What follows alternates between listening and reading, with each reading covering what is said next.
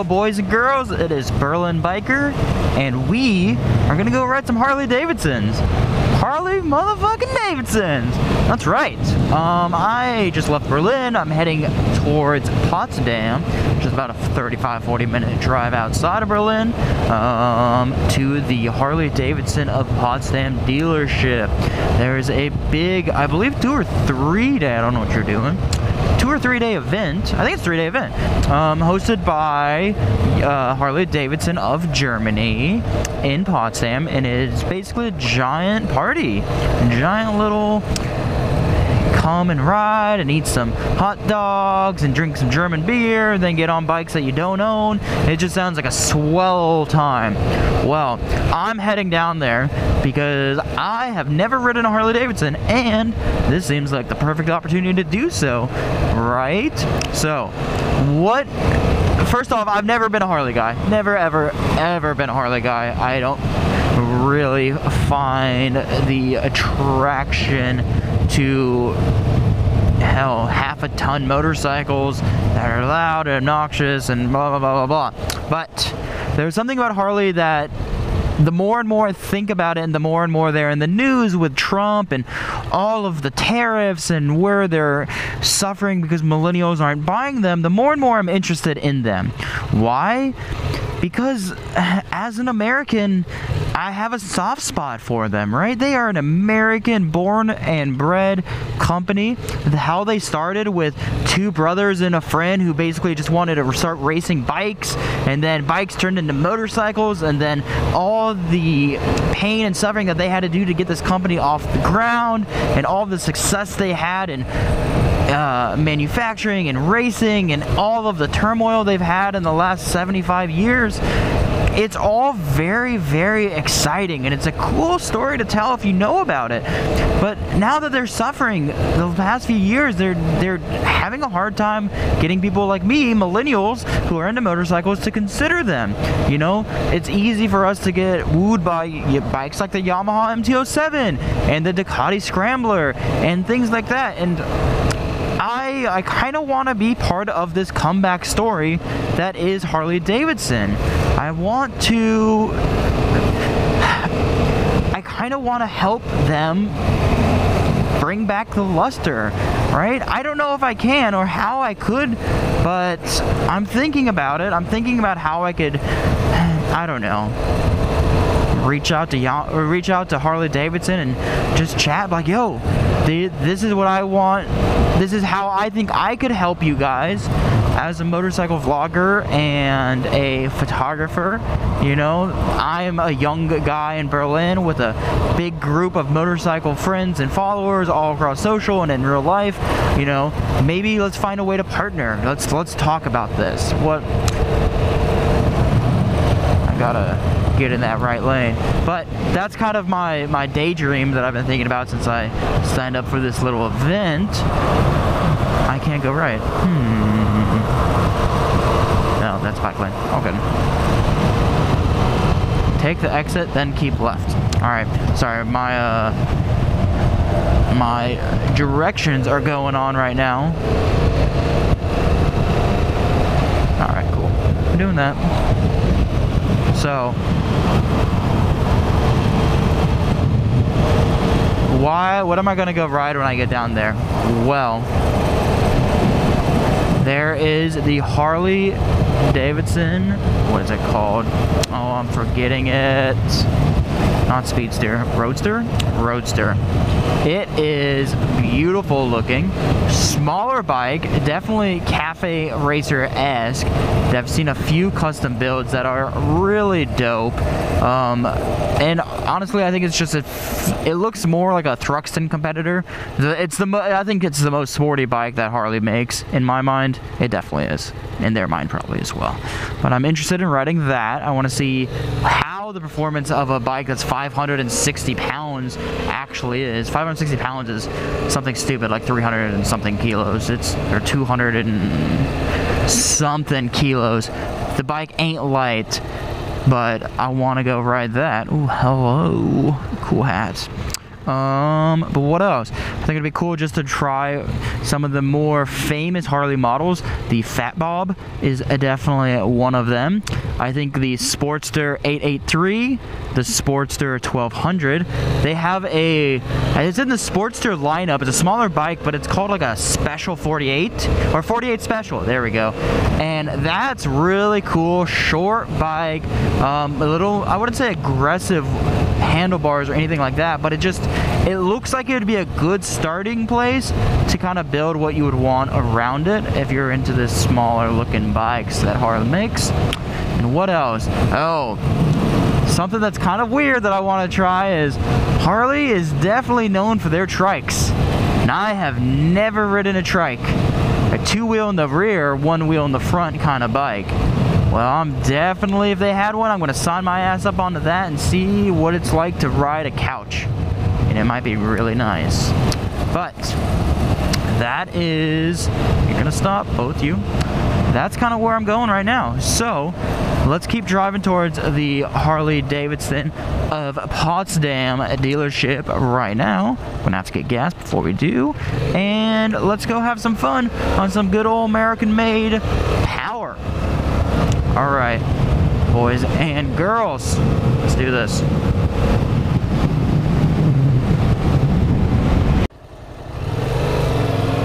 Okay, so this place is like in the middle of nowhere. I feel like I just like drove through 20 neighborhoods, made a bajillion turns, and it's supposed to be up here on the right. So this kind of looks like a place where a dealership would be. I'm looking for the Harley-Davidsons. I see Polo, I see Harley. Oh, look at that, I found it. How exciting. All right, well, let's pull up.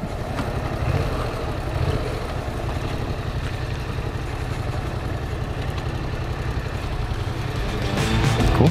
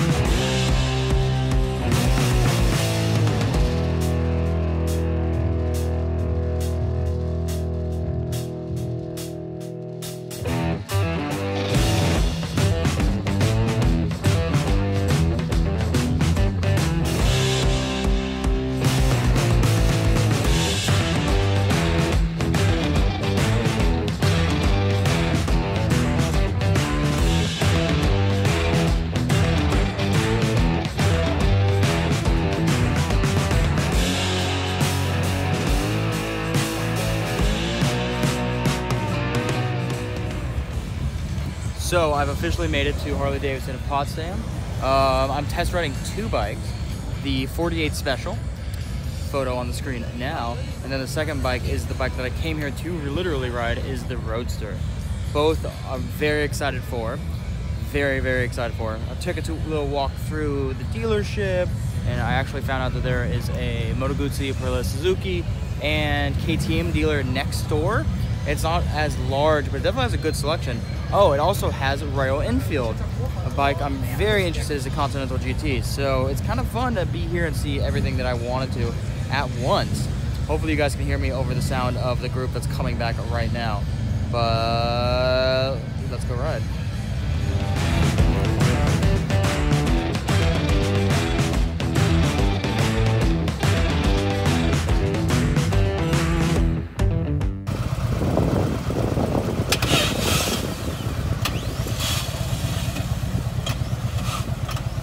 It has a reverse.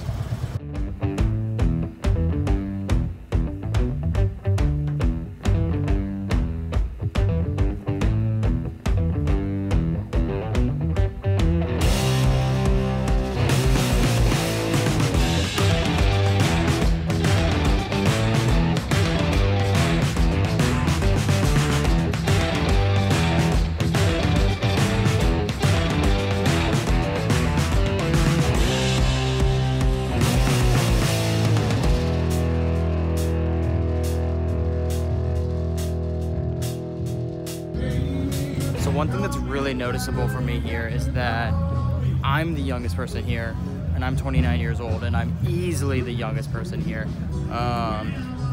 If you remove the children, obviously, of the people there, yeah, the next closest person to me is 35, 40, at the youngest, literally the youngest. It's really surprising, because I know Harley's been trying to make a big push right now to millennials and things like that, but it's kind of eye-opening to see, you know, here I am, a 29-year-old, in a ocean of gray hair.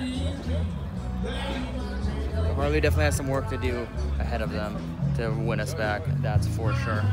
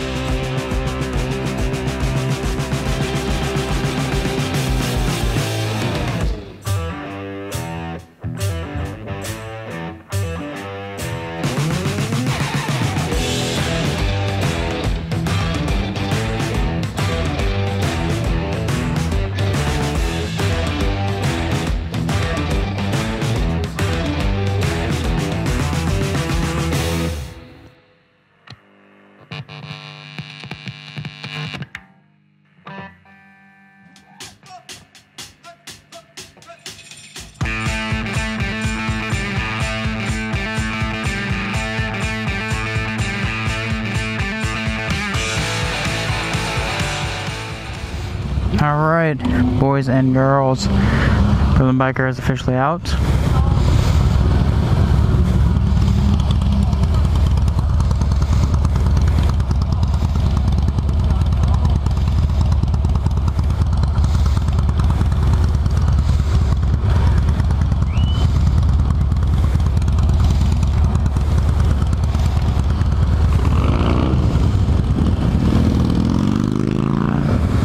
Go.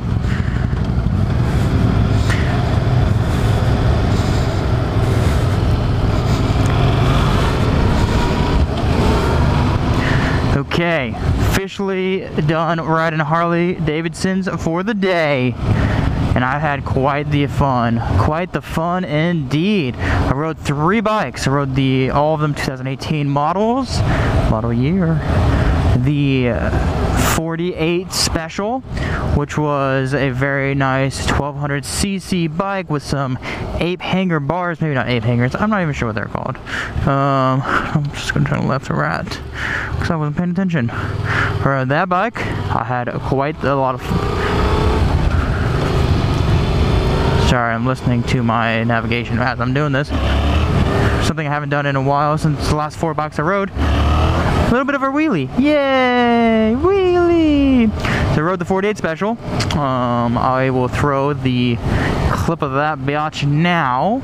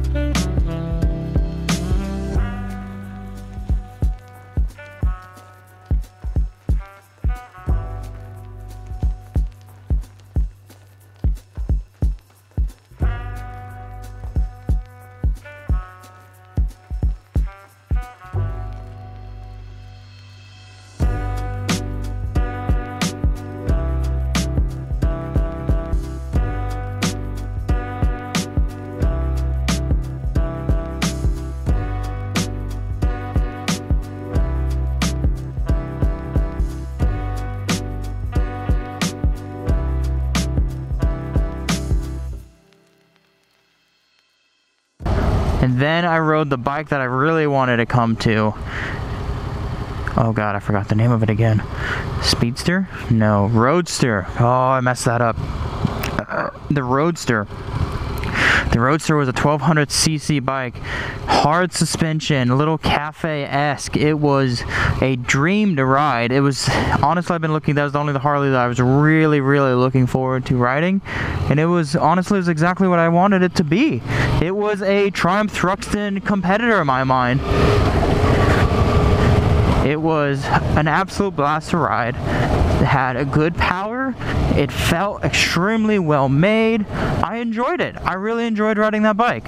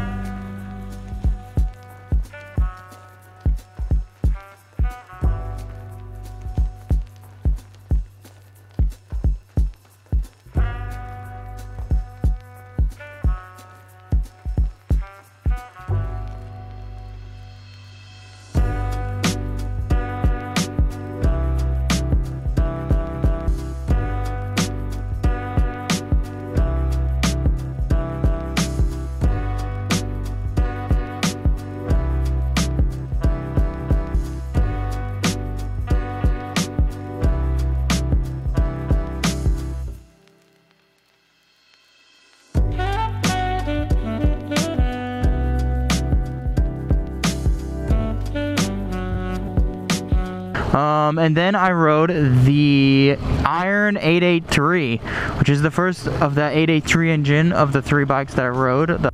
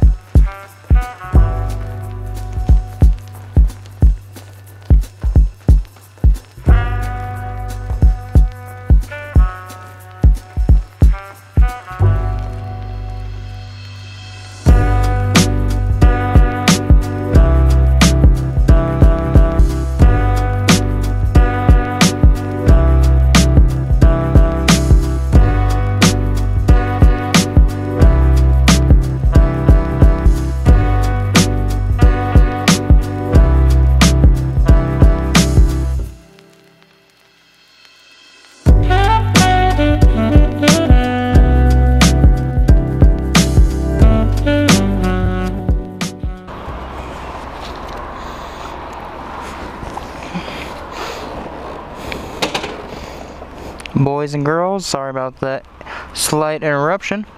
I ran out of GoPro battery and I also basically ran out of gas. So it's a good time for me to stop, pull over, change the battery out, and fill the tank up. Back to what I was saying about the 3 Harley-Davidsons that I was riding today. All of them were better than I expected, honestly. The Roadster, by far my favorite of the 3 bikes, has me thinking a lot about what the next bike purchase could be for the Berlin Biker. But they're more of that to come later. I'm gonna put that down. Alright, now we're on to the coffee shop. Coffee shop! Oh, it's a warm one today. The event was very well done. Really cool. Lots of smart, fun people. Talked to 2 different people who were very, very nice. One gentleman, I believe his name was Robert. It was kind of hard to understand. But we spoke for a while about the different bikes that we rode, and he was telling me about a few different events that he's going to go to in the next few weeks. Then we started talking about the United States and how he's going to go do a 3-month trip starting in Milwaukee for the anniversary of Harley-Davidson, and then he's going to head to the West Coast down, and then he's going to drop the bike off somewhere, and then he's going to go head home to Germany for a few months over winter. Then he's going to come back to the States, pick it up in March, and then do the other side of the country, which is just amazing. It just sounds so cool. Like, what a badass plan. This dude was like, he had some money a bit. He had a Rolex on. He had some cool silver jewelry and shit. But the guy was a cool guy. We had some good conversations. The event was cool. I'm super happy that I was able to ride those 3 bikes. I learned a lot more about actually riding a Harley and just a different kind of riding. Right, a little more relaxed style of riding. A little more, I don't know, it's just different. It's fun. It's always fun to change. Always fun to try new things. And the V-twins of the Americans are quite different. A little heavier, I'll give you that. But there is some acceleration, and the fact that those bikes have to be so heavy and they still feel like they have a good acceleration, this shows a lot. But now I'm like, oh man, you gotta take one of those V-twins out and throw it into a fucking trellis frame body. You got yourself a race bike. And then I was thinking, wait, that's what Buell basically did, right? They took those big ass 110 Harley engines and put them into a really lightweight cage. Yeah. Race car. Alright, that's cool. You be a dick. So that turned red quick. Wasn't expecting that on God and Wobbles. You go to the coffee shop. But that's kind of it. That's it, guys. It was a hell of an event. I want to thank Harley-Davidson of Germany, Harley-Davidson of Potsdam, for allowing me to come down and test out a few bikes. If I had a little more energy in me today and I didn't have plans tomorrow and tonight, I would definitely kept riding. But what a cool event. Appreciate all the kind of manufacturers who host these events. You have no idea how much appreciated they are. It's not just a time for us to go and get hot dogs and talk about bikes. It's a time for us to do some serious motorcycle shopping. And I know that's exactly why you want it, right? So the bikes are always top of mind when you're ready to pull that trigger. And I don't have a trigger to pull yet, but I'm dumb enough that some days I might just find that trigger and pull it, and I'll join one of these families of bikes. Who knows? Who knows? But now I'm just kind of heading back to Berlin. Headed back to Berlin. I was noticing something the other day about this. It's like no longer black. It's now like copper. It's really interesting. The sun basically killed the color of the anodization away. But it's fine because it's 20 bucks. I wasn't expecting it to look beautiful for the rest of its life. Honestly, it's more than made up for it. I gotta figure out what to do with it. I throw a bunch of stickers on it. Maybe I find a vinyl wrap that's an American flag and a bald eagle doing stuff. Ooh, New York nails. Oh, welcome to New York nails. But alright guys, I think that's it right now for Berlin Biker. Thank you guys for watching this video. It means a lot. If you haven't seen the other 3 videos of the Harley-Davidson test drives that I did of the 48 Special, the Roadster, and the Iron 883, please make sure to watch those. Links will be below in the bio. And of course, if you haven't hit that subscribe button, that would mean a lot, as I'm on the ultimate journey to break 500 subscribers, and then on the ultimate journey to break 1,000 subscribers and start making that Casey Neistat YouTube money. Just kidding. I'm never gonna leave my day job. It's alright. I'm gonna keep making content though, because I enjoy it, and I enjoy talking about motorcycles, and I enjoy learning more and more about Adobe Premiere and making videos and shooting them, so you don't have to worry. Content will always be there for those who know where to look. That's a Harry Potter quote in some capacity. I'm trying to remember what it is. Like, I think it's Harry. No, it's Dumbledore talking to Harry about something will always be available for those who like open their eyes, or for those who look, or something like that. I don't know. Maybe I'm just making shit up. Maybe I'm just thinking like that would be something Dumbledore would say, so I'm just gonna assume he said it. Alright. I should have like an entire Harry Potter conversation. Oh, okay, cool. Yep, slam on our brakes, her lady. You can do that. Alright, guys. I think that's it for me right now. Berlin Biker is officially out. Bye, guys.